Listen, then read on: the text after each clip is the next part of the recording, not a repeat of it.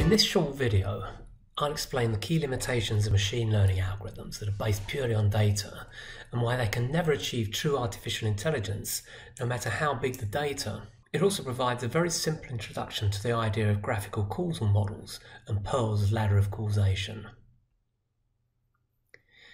Here's a typical example of a big data-driven problem where machine learning algorithms are used. Banks gather comprehensive data on customers to whom they give loans. They use this information to help them risk assess future customers, i.e. those most likely to default on a loan. So here I've highlighted some customers who've defaulted.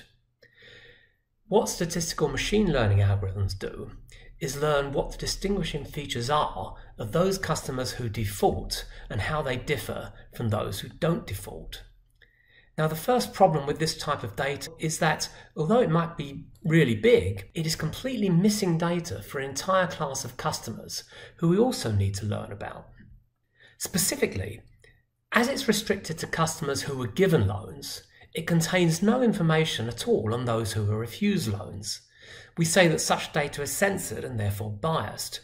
So we can learn nothing about customers who were refused loans and why they were refused.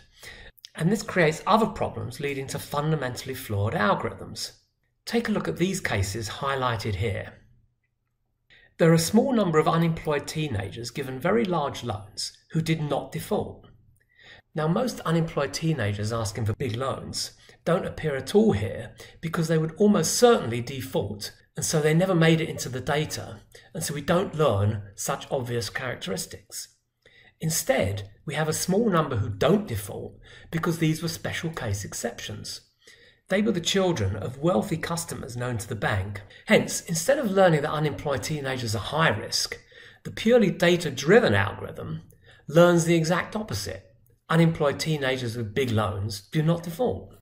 Here's a graphical model which represents what all machine learning and statistical algorithms are essentially doing.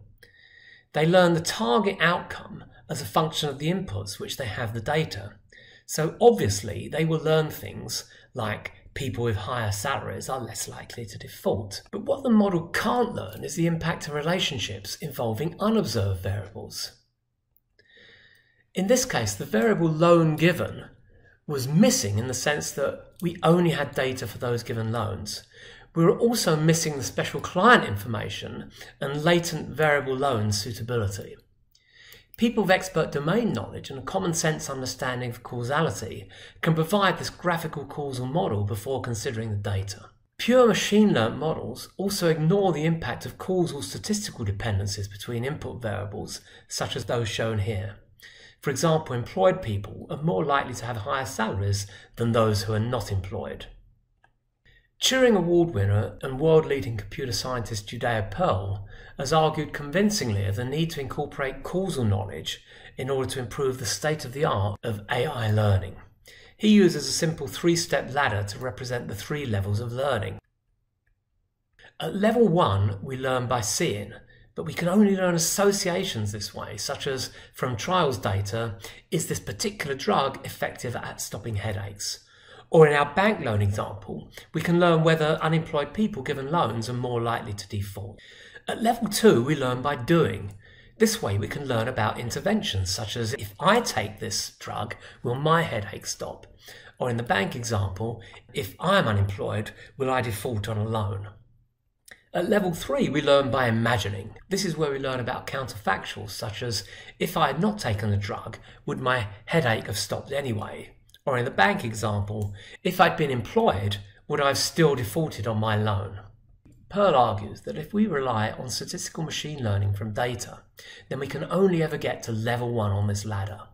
Getting to both level 2 and level 3 require causal knowledge of the relationships, not just between factors in the datasets, but also including unobserved ones. So that's why we argue for a smart data approach rather than a big data approach.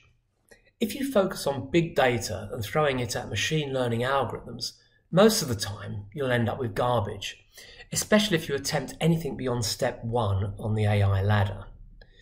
But if you use causal knowledge to elicit the right data, you can usually use much smaller data sets and causal models to get to levels 2 and 3 of the ladder.